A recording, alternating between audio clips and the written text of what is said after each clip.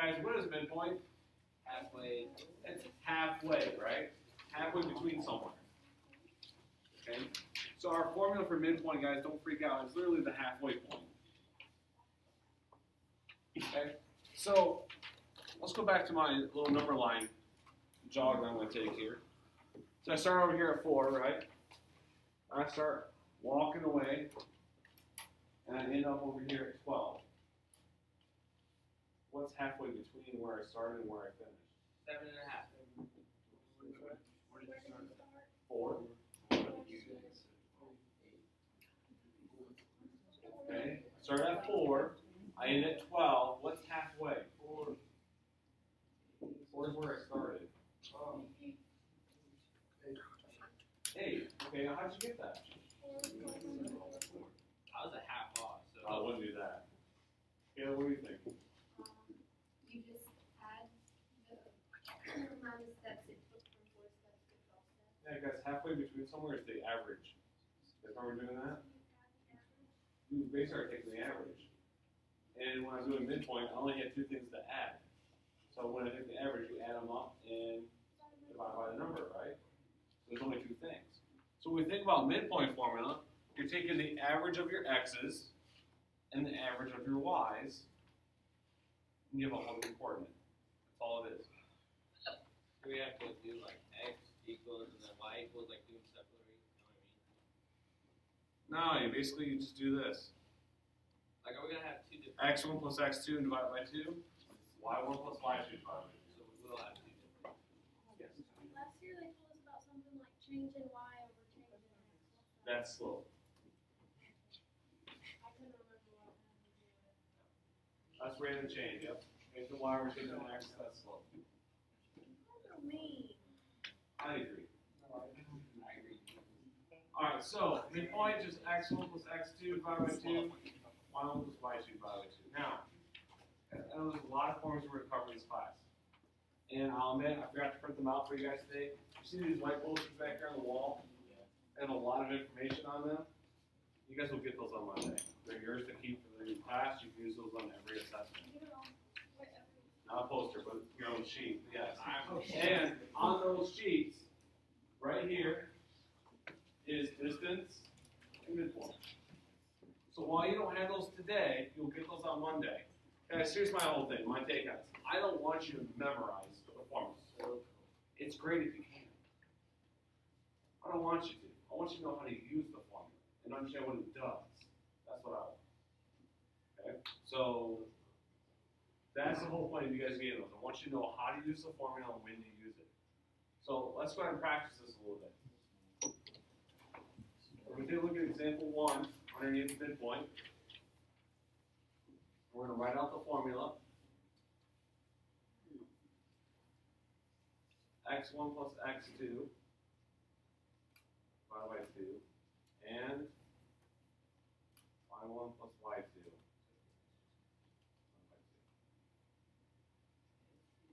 by 2. Alright, so what is my x1? What is it again? Negative 4. What's my x2? Notice I'm putting that negative 3 in parentheses. And we're dividing it by 2. Put a comma. So this is basically we're going to get an ordered pair. Okay, what's my y1? 11 plus all over 2. Okay, guys, what's negative 4 plus negative 3? Negative 7. Negative 7. Therefore, we get negative 7 over 2. Okay, what's 11 plus 4? Okay, now here goes the next day of hyperventilation. Because now what do we have as our answer? Fraction. Oh my God, the fraction. Okay, guys, it's just a fraction. Go ahead and guess 3.5. Okay, here's the deal. In this class, we're done here. Cool. Wait, we don't. Okay, cool. So no. We're done. It's Okay, well, here's the beauty.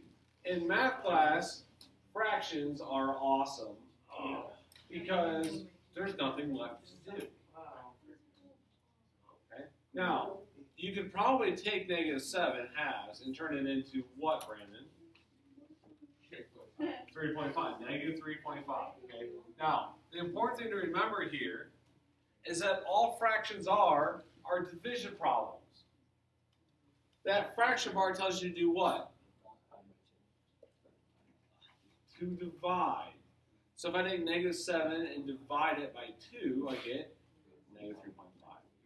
Okay. No. Yes. Leave your answers in simplified fractional form. And improper fractional form. It means it's okay to have a bigger number on top. We're not doing any mixed fractions at all. Cool. Okay? Now, however, on the homework on Math Excel, you guys need to look very closely in very tiny print underneath the answer box in blue. It will tell you the format it wants the answer in. Make sure you read that, because you might have the right answer. And if that says round to the nearest tenth and you're putting in that, it's going to tell you what's wrong.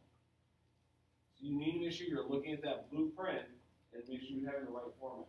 Okay, so if it's 1 to the nearest tenth, that's telling you to put it into decimal format. Okay?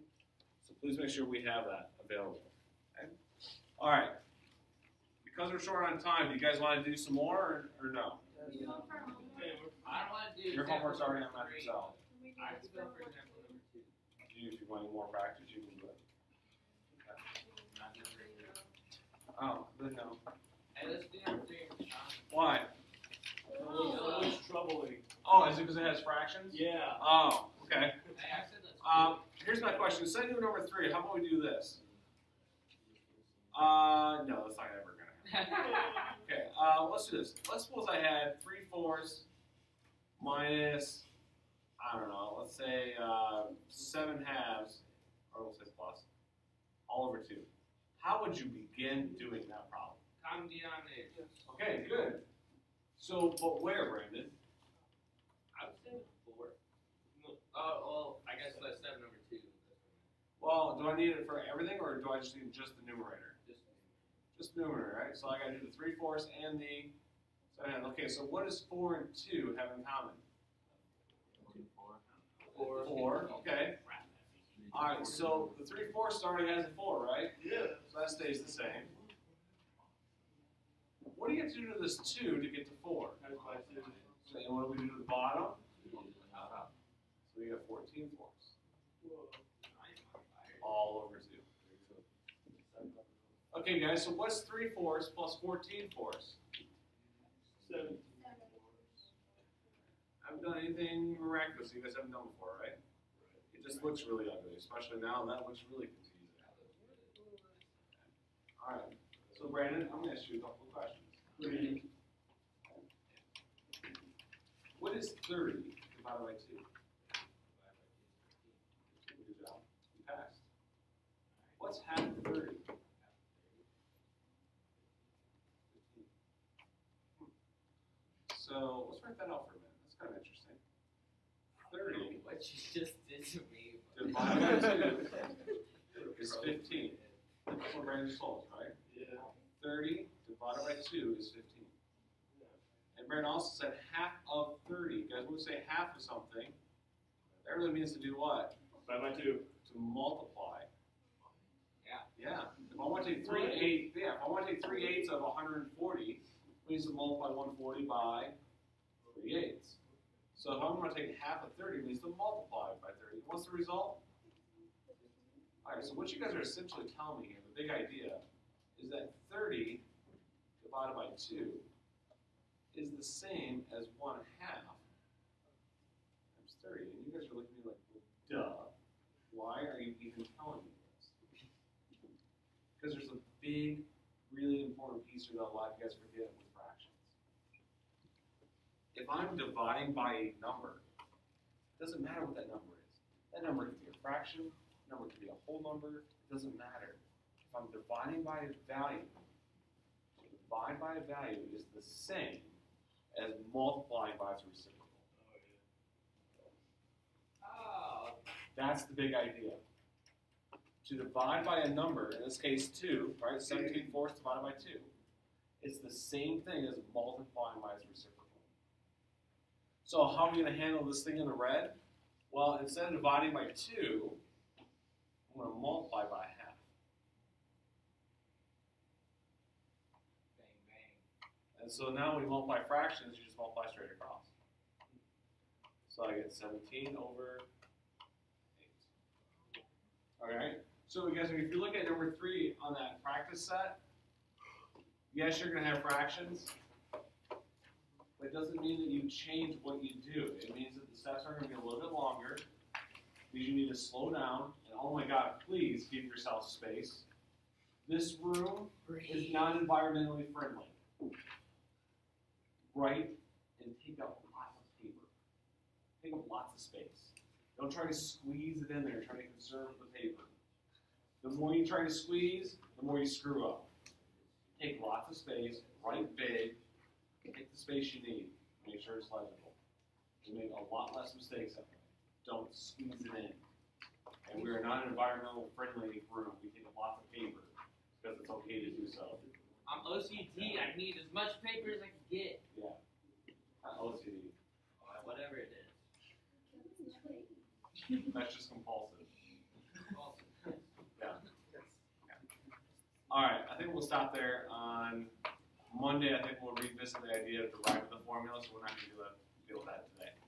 So let's go ahead and conclude at this point. Restaurant. Go